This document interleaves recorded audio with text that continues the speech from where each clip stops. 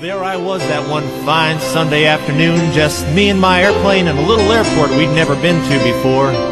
We were on short final and nothing was looking right. I was seeing red over red and white over white. And I couldn't seem to remember how that saying went anyway, but I was staring straight down at the runway, and all I could think of was I was setting myself up to ungraciously dismantle this perfectly good little airplane, and then off in the distance I heard a voice, and I think it was that of my flight instructor saying, "You can always go around." You